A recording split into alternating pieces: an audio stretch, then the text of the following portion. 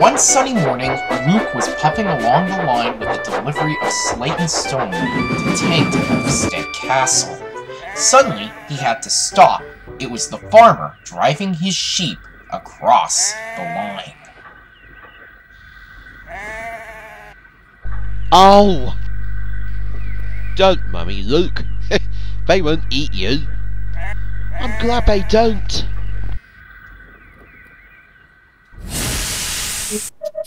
The Prince of the Meadow. Luke soon arrived at the signal by the meadow.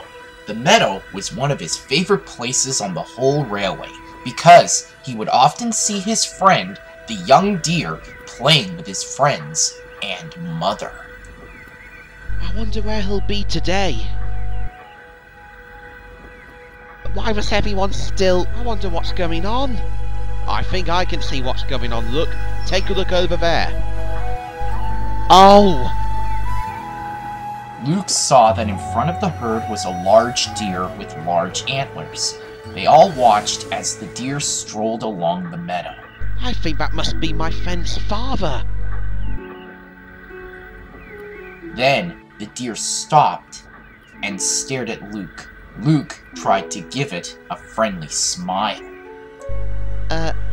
Hello? The large deer raised his ears. That meant, "It is happy to see Luke." Luke was surprised. That one stopped and looked at me. Yes, I know, old boy. But why was everyone still when he came on the meadow? I think they all respect him. It's just like in a book of Bambi I used to read to my son. How so? Well, out of all the deer on this land, not one has lived half so long as him. He is very brave and very wise.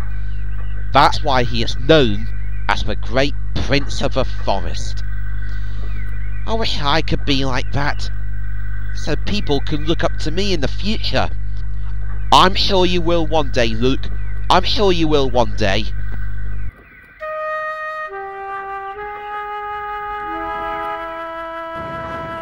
Later that morning, Luke and Duncan were working at the Blue Mountain Quarry when the Thin Controller arrived to see them. Luke, I need you to go back to the castle and drop off a special delivery. What is it, sir? It's something that will help finish up the Earl's Railway Museum. Yes, sir! That means I'll get to see my friend again. Ha! Nature's study, I call it.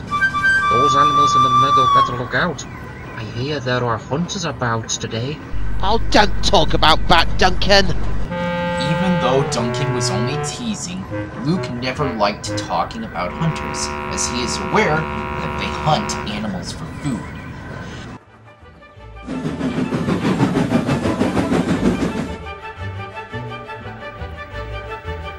Luke was making a good time on his journey. He soon arrived at the meadow, and as it was a nice day for a picnic, his driver stopped him in the siding and took his sandwiches to a perfect spot in the field. Yeah, I think it's been an easy day today. It sure is, sir. I hope the young deer and his mother will be okay. Duncan said there will be hunters about. I'm sure that won't happen, Luke. Everyone on the island loves this meadow, and they won't stop until the animals are safe. Thanks, sir. Sir?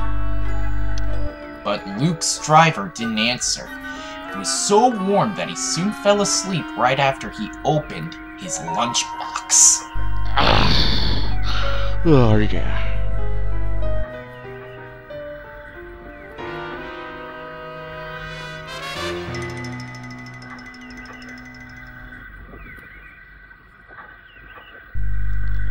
Oh, I hope the animals will be alright.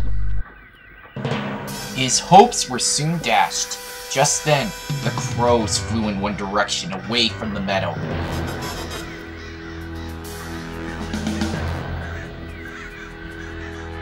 And then soon after, the large deer with large antlers quickly charged out of the forest.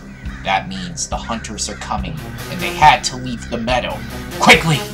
Oh no! The hunters are coming! What on earth's going on? The noise woke Luke's driver just in time to see the animals scurrying quickly across the meadow. And then he turned around in time to see a deer stamping over his sandwiches.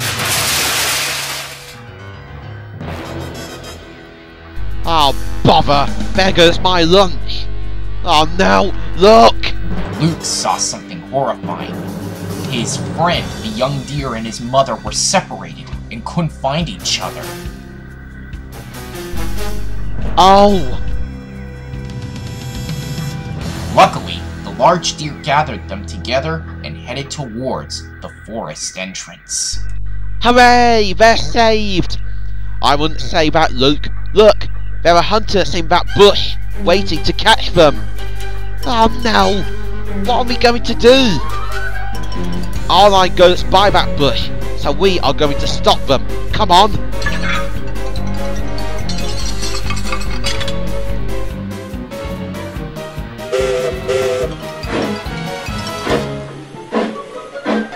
They've seen us.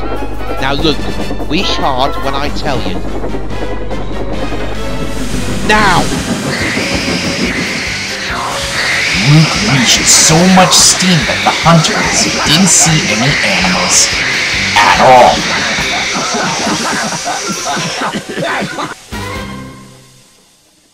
Oh my god! Do you have to make so much steam? You've let our animals escape! Well, you can't catch them! They don't deserve to be shot dead! Exactly! It was Sheriff. And it was a good thing Luke had distracted you lot. You lot are hunting in a no-hunting zone, so I hereby place you lot under arrest as well as a hefty fine. Oh, man. Later, Luke arrived at Ufstead Castle. While his driver went to get some lunch, Luke told Rheneas and Millie about what had happened. Those hunters better keep away from my paintwork. I wonder if those gunshots were the reason my coach has got broken windows and scratched paint. That was really brave of you, Luke, to stop those hunters. I think you make a great prince of the railway. Thank you, Millie. I suppose I do make a great prince of my friend's father. Luke was very happy that his friend was safe, and he now feels that he does make a great prince.